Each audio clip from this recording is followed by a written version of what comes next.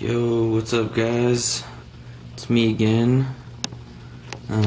Surprisingly, after that last video I got a couple subscribers, so I thought I'd actually put out a real deck. Just showing my shirt because I don't want to put my cards on the floor. I have every team shirt minus Sensui. I gave that to my best friend when we played the game. He still has it.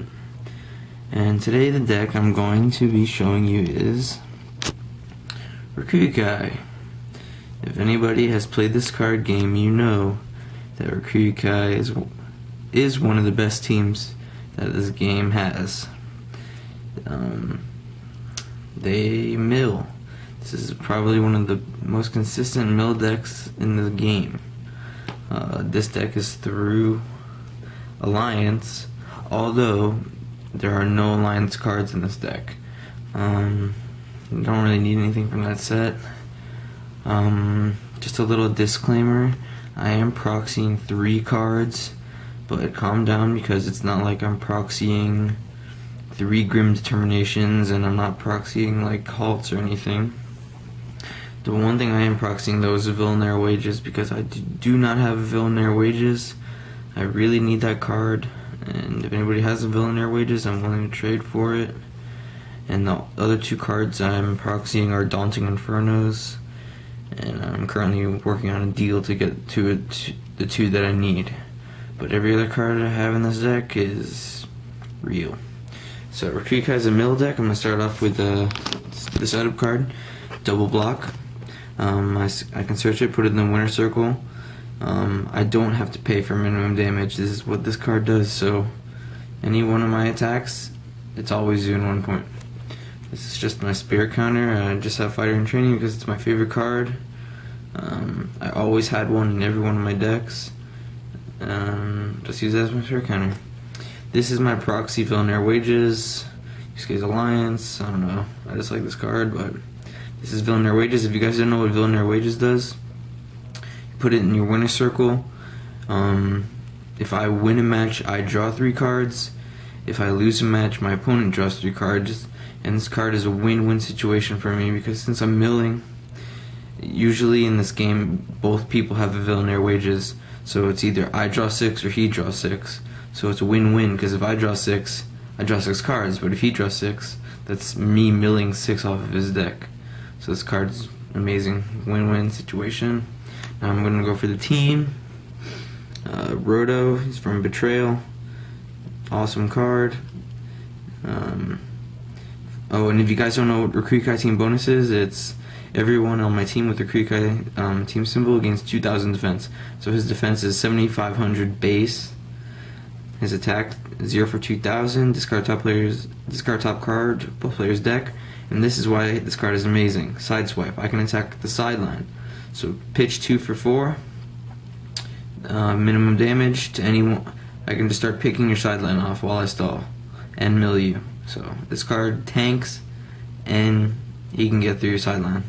Next, these are in no particular order. Chu, 13th Fighter. This is in my opinion the best Chu in the game. It's from starter deck. It's a hero and villain. This attack is why he's so good, partly. If this attack deals minimum damage, it deals 2 points instead of 1, so it's 2 points no matter what for a 2 cost. And his sideline effect is also why he's good. It's I pick anyone on my team that doesn't have a Rokuyakai team symbol, and they gain it until the next step, or until next draw step. So, but I always play him 4th, so it's always until the 4th match. Next is Zero. This card is a staple, one of the staple characters. His attack, Flames of Power. Part why this is so good is the minimum damage for free. And then next turn, Flames of Power says if I use Inferno in my next turn, they mill top 5. And Yoko is just, I think, a staple on any team. He speeds this deck up so much. I can pitch my hand whenever I have a dead hand and just go through this deck so fast. And Chu gives him Rokuyakai team symbol, so he also has 7,500 base. Okay? Now I'm going to go into the events. Team Rokuyakai's Hidden Power, amazing card. 2 Spirit. Until my next draw step, my opponent can't deal me more than 1 point of damage, and I can play it in my graveyard. So if I have this in my hand, I play it. Next turn, you can only deal me 1 point, and then during my next turn, I can play from a discard pile. And I have 3 of these in my deck. I have 3 of these in my deck, so I technically have 6 of them in my deck because I can play from my discard pile. Next is Mist, amazing card for Rokuyakai. If I have Rokuyakai team bonus, I gain 2,000 for the rest of the match, and it mills top 2, just a mill card. Stop It, one of the best Rokuyakai cards. I play it when my opponent attacks, and then I gain 2,000 defense. And if I have Rokuyakai team bonus, I draw 2 cards. So, yeah. My opponent tries to work out an amazing combo to try to get me 2 points or whatever, and they finally get me 500 over. I have a Stop It in my hand, totally screws them up, and I draw 2 cards. So 3 Stop It's. Next is Daunting Inferno. This is the card I was talking about. These are my amazing proxies that I printed off the internet. This card is, in my opinion, the best Rokuyakai card. Not one of the best, the best. 1 Spirit, mill top 4. It has another effect that you can mill 2 and put it back into your deck, but I always mill 4. 1 Spirit for 4 mill is just amazing. So 3 of those. Lost. It's just an amazing card. People play Reincarnation, but I just don't like having to pitch my hand. I just like choosing. 2 Spirit isn't a lot. Raise your team IQ, another good mill card. Discard the top 2 cards of your opponent's deck. If the cards are different types, I draw 2 cards. So, worst case scenario, they mill 2. Rokuyakai Challenge. It's just a good milling card. Discard top 3, I shuffle it back into my deck. King Yama's Wrath, staple in any mill deck. Discard top 5.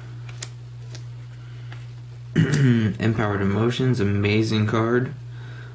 Discard both players' hands, and if my opponent's fighter is a villain, he mills top 5. So even if he's not a villain, I can do my whole turn and then just pop his hand before I attack. Next, Oops. A lot of people don't run this card anymore. I just still think it's an amazing card. If I don't attack, I play this at the end of my turn, and I shuffle 10 cards back into my deck, but you can only play it once per game, so that's why you only play 1. 2 Flashback, get 4 events back, so my deck is all mostly events. Here are the other 2 Hidden Powers. Faces of Sensui, this is an amazing card. If I'm a hero, I gain 5 Spirit. If I'm a villain, you lose 5 Spirit. And if I'm a hero and a villain, I can also discard a card. So I have 2 villains, and then I choose a hero and a villain, and Yoko's a hero and a villain. So if they get called out or something, Faces of Sensui, and worst case scenario, you lose 5 Spirit. Okay, these are this is pretty much just the staples. 3 Halt. I have the fancy halts. Chroma's Last Stand, staple. This is just signed by one of the playtesters. Villainous Energy, staple. Burst of Power, staple. I'm Calling You Out, staple. Substitute, staple. Recuperation, staple. Bullseye. Some people don't run Bullseye, I don't know why. I just think it's amazing. It's a mulligan. This is a mulligan. If you don't like your hand, you get a new hand. Okay, on to the techniques. I only run 6 techniques.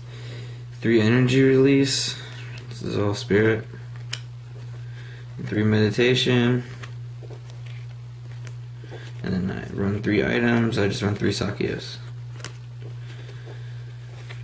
So pretty much this is just your standard Rokuyakai mill. This deck is really consistent. It's about 51 cards, I think, in total, including my setup and Villainer Wages and Bullseye. It's really hard to get through this deck. I played Rokuyakai pretty much all throughout the series. I've played every set competitively. I played Ghost Files through Alliance competitively, and I played Rokuyakai almost every set. The only set I played different was unfortunately Alliance, and I played a Yomi Mill deck, which I thought it was amazing, and I got top 15 at Worlds with it, and that was the last tournament. So after that, I didn't have a chance to rebuild my Rokuyakai, but now this is it again. Also, there are some techie things that I would put in this deck, like maybe an all for one, one for all I would put in here, but I just don't have any room for it really. Maybe take out a Rokuyakai. I can always take out a Hidden Power, but I just think that card's too good. So yeah, that's pretty much it, guys. I'll try to make another deck. I want to do my Queen Mukuro deck. That's the other deck I play. I play Rokuyakai and Mukuro. So next time I'll put together my Queen deck and I'll show it to you guys. And also, if you guys want to play against me, I play any set. I'll play up to any set you guys want. I'm always down to make any deck for whatever. And if you guys don't have all the amazing cards I have, like meditations and energy releases, I'm always down to just make my deck not overpowerful. I'm always down to balance my decks just to have a fun game. I'm not trying to steamroll through anybody competitively. This game is purely for fun. I'm grateful to find any opponent I play, so that's why I just like to balance my decks. So yeah, I would love to play against anybody. I'm sorry this is dragging on. Oh, also, one more thing. I'm gonna make a trade video. I gotta reorganize my binder. It's everywhere. I have the slots missing. I'm gonna reorganize my binder, and I'll put a binder video up, just so I don't have to make a new list on Pojo. So thanks, guys. I hope you guys actually watch this, and if anybody has any suggestions, that would be awesome, but I doubt that it's gonna happen. So see you guys.